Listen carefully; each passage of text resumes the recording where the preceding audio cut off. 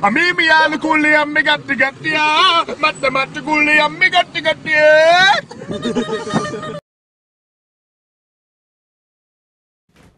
Alright ladies, I live with two girls and I've got some things to say. Why do you tell guys that you like about other guys to make them jealous, but you also tell guys you don't like about other guys so that they know you're not interested? That shit's super confusing for men. We're not the smartest if you haven't picked that up yet. Also, if you call guys dude or bro or anything like that in the early stages, they're instantly going to think they're in the friend zone. So if they up and leave and you're like, hey, where did they go? It's because you friend zoned them accidentally. If you do want to friend zone them, like straight up, just call them dude and bro and all that kind of stuff, and then boom. Okay, students, and the exam starts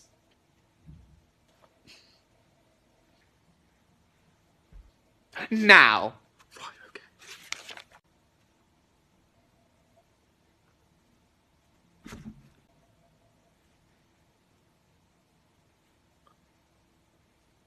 Oh.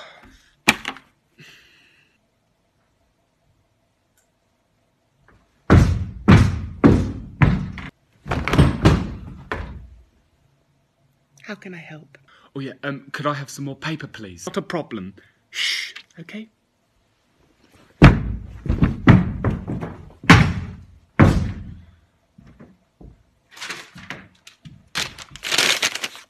There you go, sir. No problem at all. And that's it, everyone. Finish your papers. What you drink at a party really says about you. If you drink Echo Falls, you are single-handedly the most basic girl at the party. Like, you may be popular, but it's nothing to be proud of because you are basic. Girls who drink white wine at parties are the ones who tend to want to start off looking classy and posh and stush, but by the end of the night, after a few bottles of this wine, they're going to be getting with a drug dealer at 3 AM. You're probably a standard boy if you drink this, not that I'm assuming genders. I myself identify as an attack helicopter. If you're above the age of 15 and still drink WKD, you've got a lot of growing up to do, mate. You're a wife beater. If you're taking straight vodka shots at a party, chances are your life's a mess and you're trying to get as drunk as humanly possible in order to escape the sad reality of your existence. Types of kids on non-uniform day. First up, we've got the kid that never ever paid a pound. Like, the whole concept of non-uniform day is you pay a pound and you get to wear your own clobber. This geezer was not on it. He's already spent the pound on sherbet and now he's in infinite debt to the school. He always had the shittest excuse as to why he don't have it. Like, oh, I miss it, must have fell out my pocket. I'll pay you next time, innit? That next time's never coming, geez, let's be honest. Next up, we have the group of girls who would roll in the same outfit that would look a bit like this. It would literally be minus 58 degrees on the fucking playground. I'd stand there with 3 puffer jackets on, 6 pairs of gloves and 4 scarves, freezing my absolute bollocks off, but they're still chilling in their crop top and ripped jeans. You could literally see the goosebumps on their skin, but they're committed because beauty is pain, mate. Next up, we have the lads that wore AstroTurfs and jeans. Now, non-uniform day was not getting in the way of their lunchtime football. They were still about to bang it top bins and were going to look fucking cool doing it. Then we have the kids in like $1 million outfits, like their socks were literally worth more than my fucking gaff, and always bragging like, fuck off mate, your dad bought it for you, dickhead. Then we have the kid that forgot it was non-uniform day and rolled in school uniform. This was the biggest L you could have taken. Don't stay awake for too long, don't go to bed. I'll make a cup of coffee for your head. I'll get you up and going out of bed. Yeah. I don't wanna fall asleep, I don't wanna pass away. I've been thinking of our future cause I'll never see those days. I don't know. Matching trims to personality types.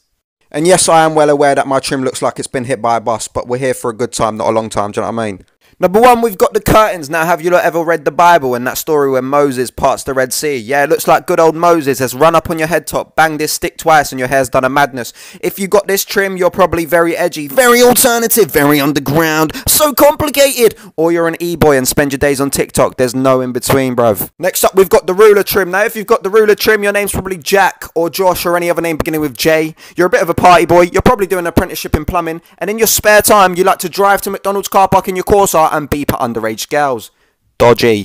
Then we've got the noodle trim. Now, if you've got this, you're most likely 12 years old. You own an Armani coat. You think you're top dog on the playground until you get your ball booted by the year 11s, which results in an emotional breakdown and you crying in hysterics. Then we got this one. Now, ripping a chat for all my man them that have shaved their head and thought they'll look like H, but instead look like this geezer.